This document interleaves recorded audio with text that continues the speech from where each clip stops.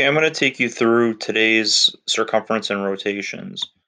So, going to the problems.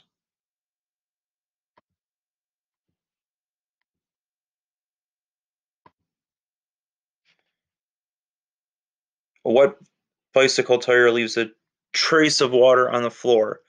The circle has a radius of 30 centimeters, and the bicycle wheel makes 3 full rotations before stopping. How long is the trace of water left on the floor? So, remember that when we're doing these problems, that circumference equals pi times diameter.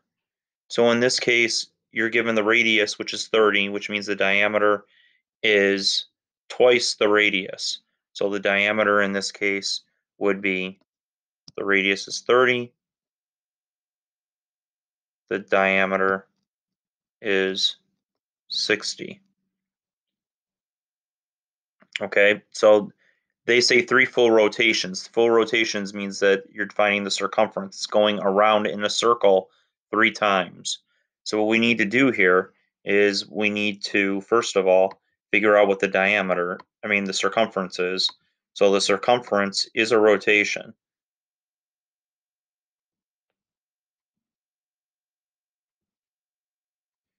So I need to do 30 times pi times 2, because the 2 times the 30 gives you the 60.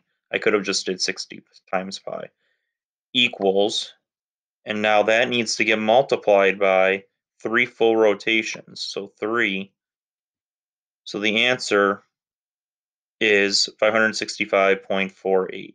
So they want us to round to the nearest centimeter. So 565 should be the correct answer.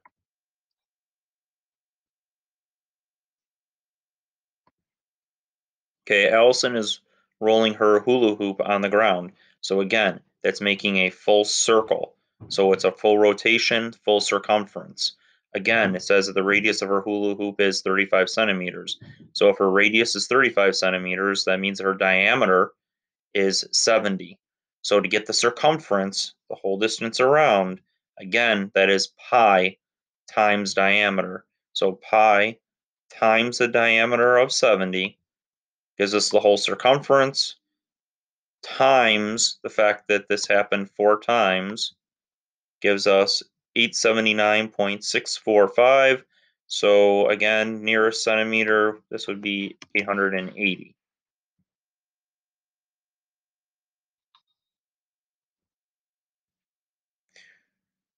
Okay, the second hand on a clock is 8 centimeters long. So the second hand on a clock would be the radius, because the second hand on the clock, this is a clock, the second hand is going from the center out to the side. So that's the radius is 8, which would mean that if the radius is 8, then the diameter has to be 16. So they want to know, what is the distance the tip of the second hand travels in 10 minutes? So in 10 minutes, you're going to be here and you're going to go all the way around. So you're going around 10 times. So again, we need the circumference, which is pi times diameter, times the number of times that it went around, which was 10. Okay? So when we go here, we want to go to, I'm just going to get off of that, maybe 16 pi.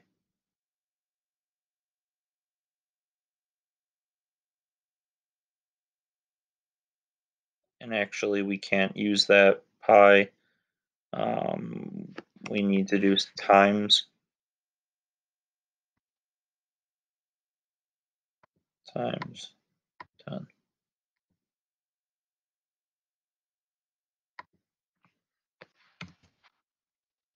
503 is the answer. So again, diameter times pi times 10, because 10 minutes, meaning it went around for the 10 minutes.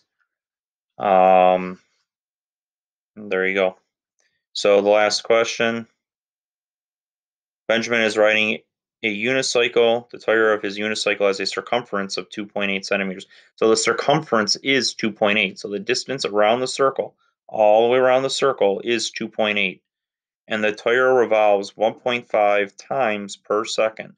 So every 1 second, it's really going around 1.5 times. They want to know what distance did he travel in 100 seconds. So every second is 1.5 times going around, and every time you go around is 2.8. So this should be 2.8 times 1.5 times 100. So it should be 420.